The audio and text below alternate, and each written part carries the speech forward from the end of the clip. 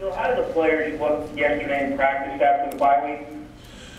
I thought they looked energized and they came back with effort, good attitude. And you know, really, it's a good question, Rich, because you know, right now, there's no question that Iowa has the momentum because they had a fantastic win over a very tough Michigan State team in double overtime, and you know, our team needs to understand that it's one thing to have a bye week, but it's a whole other thing to be playing a team like Iowa, and we've got to try to go out here and practice and be precise and practice hard with great effort every day and try to equal out that momentum. And I thought yesterday was a decent start.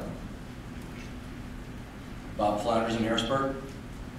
Yeah, Bill, I was wondering, could you evaluate the play of your corners and safeties since the beginning of the season? I remember you had some depth concerns there early, and teams early in the season had made some plays on you guys on third down the middle of the field. Could you just talk about the play of the corners and safeties this day? I would say that the corners and safeties fall into the category of the whole team, meaning there's been improvement throughout the season. I believe there's been improvement in understanding of the schemes and understanding of zone coverage and pattern reads, and then doing a better job with their man coverage techniques. And I still think there's a lot of room for improvement, as there is with our whole football team, and starting with me, with the coaching staff. You know, we can look to do things better every single day. So, but I think the corners and safeties have improved on a week-to-week basis, and hopefully that can continue. Derek Labarski, Wilkes-Barre. Yeah, Bill, how close are you with Brian Ferentz? Is there anything you have to change up this week for the game because he's on the other sideline? Well, I'm close with Brian. He's, you know, anytime you work with someone 24/7, 6 months out of the year for 4 years, and you know you go to a Super Bowl with a guy, and you have a lot of respect for his football knowledge and all those things. Yeah, there's no question that it's a great friendship there, and obviously have a lot of respect for his dad and what he's done at University of Iowa. You know, as far as changing things up, we're just gonna you know, stick with our game plan and you know, take what Iowa gives us defensively. It's a very, very tough defense, and just try to do the best we can. Mark Wogenrich in Allentown. So, recent history for Penn State has been difficult to play at Iowa. How do you approach places that are difficult to play at on the road? I think you're asking about the difficulty of playing at Iowa? Right, and how do you approach places that are difficult to play? Well, it's a very difficult place to play, as are most of the places in the Big Ten. You know, it's going to be an electric atmosphere. The crowd noise is definitely going to be a factor, so we've got to make sure that we deal with that in the right way. So we've got to practice with crowd noise and make sure that our players do a great job of communicating offense, defense, special teams. But again, it's not going to be anything like what it's like on Saturday night. So hopefully we can just give them a picture of it, and then when they get there Saturday night, they have a better understanding of how to deal with those things. But it's a very tough environment, and you know, they're playing well right now. It's a very tough football team, so it's not going to be easy. Frank Bodani in York. Hi, Coach. How do you think the bye week may have helped Bill Belton physically? How did he look yesterday? And just having him at 100% for his versatility, how does that help you guys?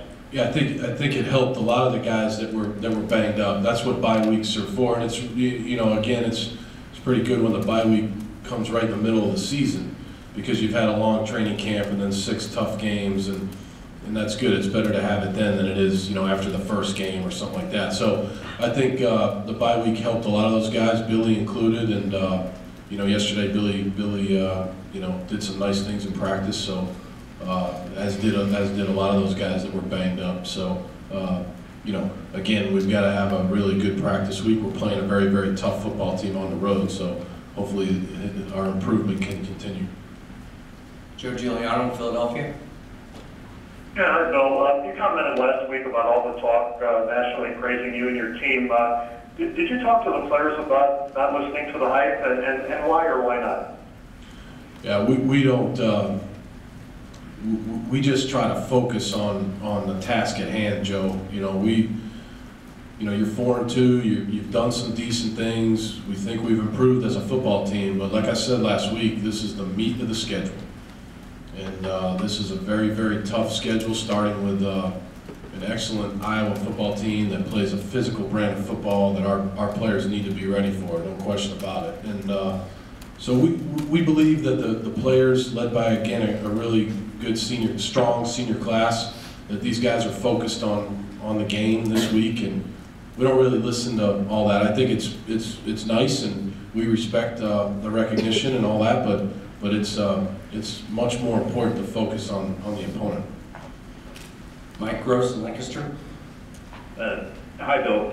After the Northwestern game, you said you practice Monday, Tuesday, Wednesday, and kind of see where you are. I think that's what you said. And with that in mind, just how did you handle the bye week, not only for the players, but for yourself and the coaches? What did you kind of use the time for last week? Sure. We practiced Monday, Tuesday, Wednesday. They were shorter type practices, but intense practices, and they were practices that involved what we had learned in our offices about, in our meeting rooms, coaching-wise, about our self-scout, trying to get better at some things and maybe trying to break some tendencies on some things we've been doing. Thought the players came out with really good effort in all 3 practices. We gave them obviously a little extra time to concentrate on their academics. Hopefully they got caught up on classes that maybe they were a little bit behind on because of their football commitments, and then over the weekend, a lot of these guys were able to go home. For the coaching staff, I mean, again, a lot of people ask me about, how was your bye week and having days off? Well, you never have a day off during football season. It's either getting the team ready to play or recruiting or, whatever it may be. I was able to, I think I took my wife out to dinner on Saturday night and had a nice dinner, but that was about it. We were all working and trying to get ready for Iowa, do some self-scout, and do some recruiting. So it's a pretty busy time for the coaching staff.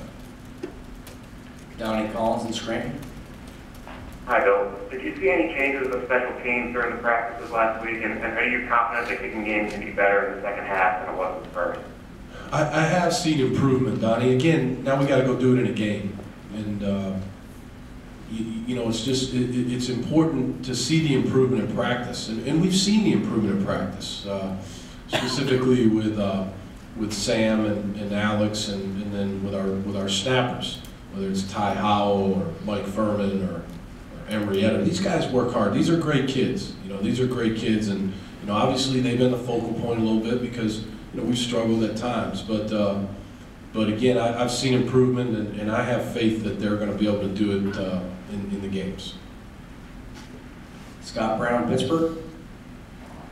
Yeah, hey, Bill, some of your players have talked about the written exams they take, I want to say a day or two before an upcoming game, and I'm just wondering, is that something that you picked up on in a previous coaching style?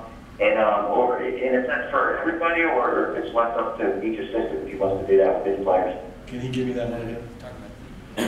The written exams the players take before a game to get ready for a Sure, I got you. Yeah, I got you. Every position coach and myself as the head coach, we test these guys all the time. It's important.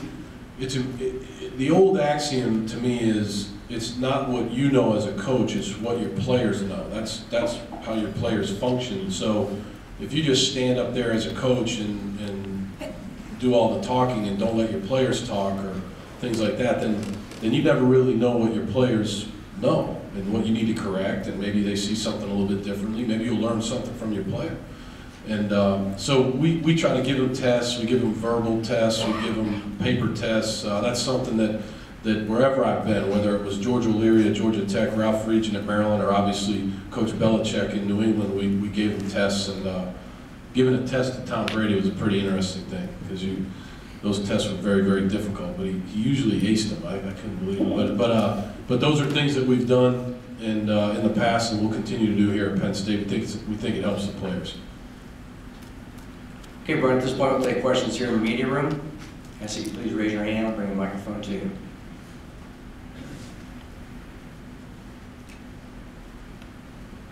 Yeah, Bill, what has it been like the last few weeks to have some calm around this program? You've won 4 straight games. Nobody's left the team for a few weeks. There's a lot of good.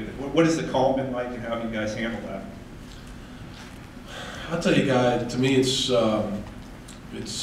since training camp began, spring practice, yeah, there's been some things that have happened, no question about it, but what's impressed me about this team and this coaching staff through 6 games in training camp and spring practice, so we got to continue this, but is the poise, is the ability to focus, is the ability to understand the task at hand and don't worry about all the things that you can't control.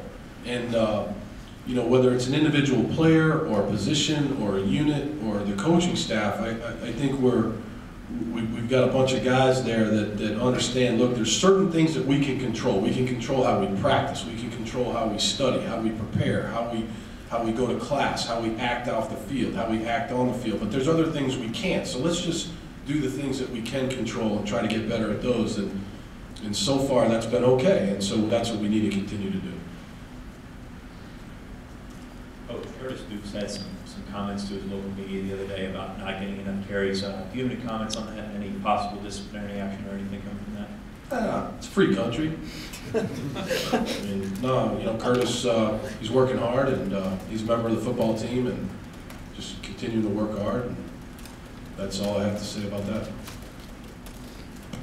I know you can't talk about specific recruits, but a lot of your coaches went out this weekend recruiting. Did they get kind of positive reviews or more receptive because you guys are doing so well?